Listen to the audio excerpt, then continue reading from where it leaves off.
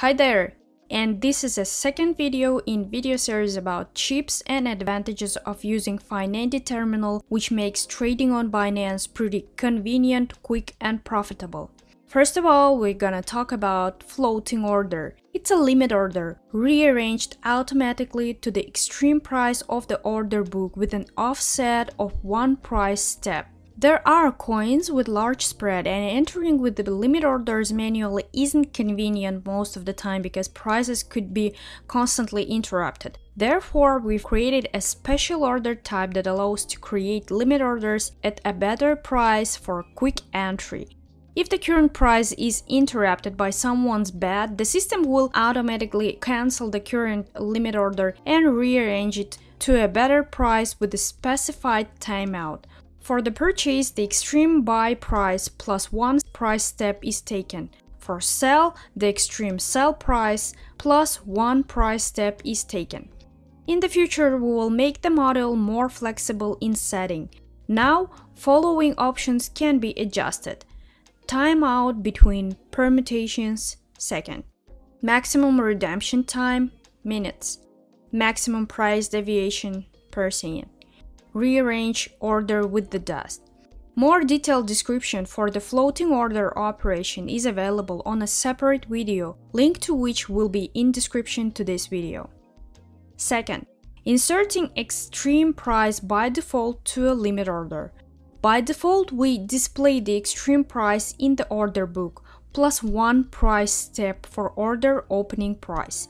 It's kind of an alternative entering by current best price as in floating order, but if the trend will move to the opposite direction, the order may remain unfulfilled.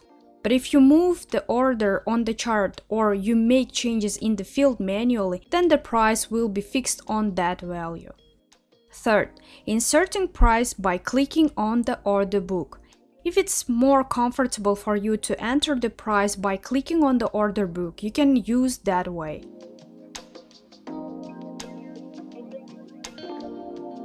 Fourth, automatic switching of the order type from floating to limit order by moving the order on the chart.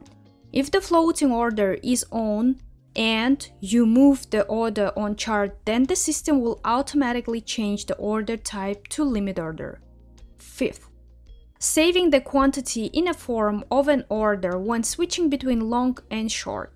Sometimes it happens so that the quantity is entered before the position direction is chosen, though we've added the saving of the quantity in the form when switching the direction.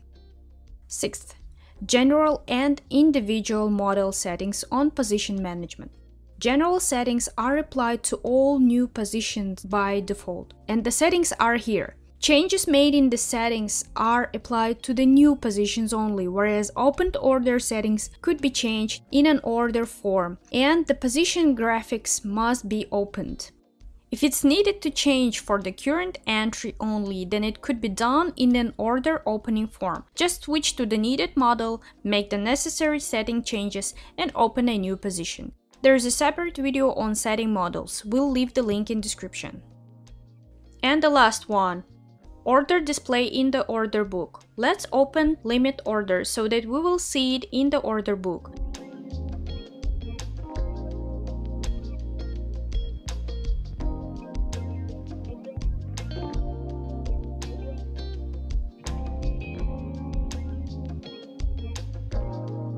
Thank you all for watching. If you liked the video, put your thumbs up and also write your questions, comments and any ideas for improving the service in comments. Good profit to you all. See you soon on air.